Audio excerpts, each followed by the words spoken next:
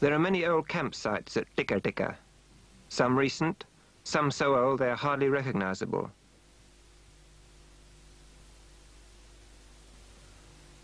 Two old wet weather shelters.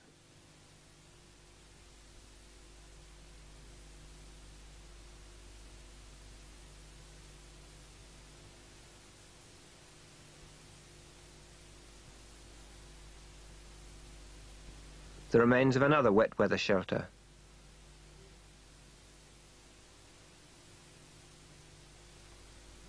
The camping ground spreads out in all directions from several large wells.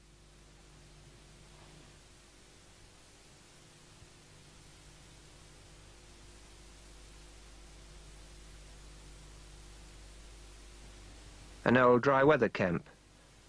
It has at least 5 depressions or sleeping places, each separated by the ash from the fires which burnt between the sleepers.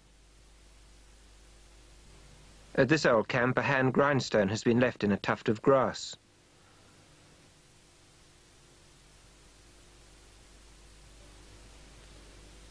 Kangaroo bones, bleached white. But close by, in a tree, a much more recent bundle of emu feathers. Emu feathers have many uses: to wrap things up in, to make head rolls for balancing wooden dishes, for ceremonial and ritual decoration. Stones from the fruit of the quandong. Goods are kept in trees, away from marauding animals and ants.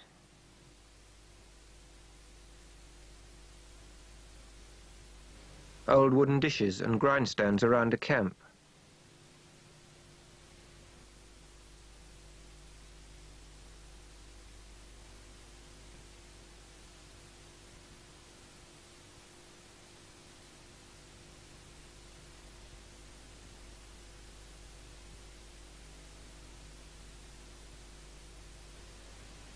Hand grindstones.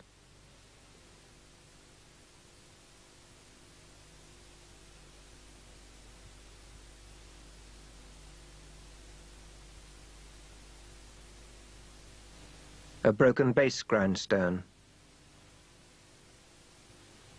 A cracked dish.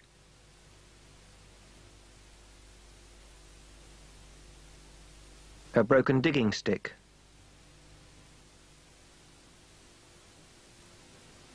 A pattern in the sand, children's games.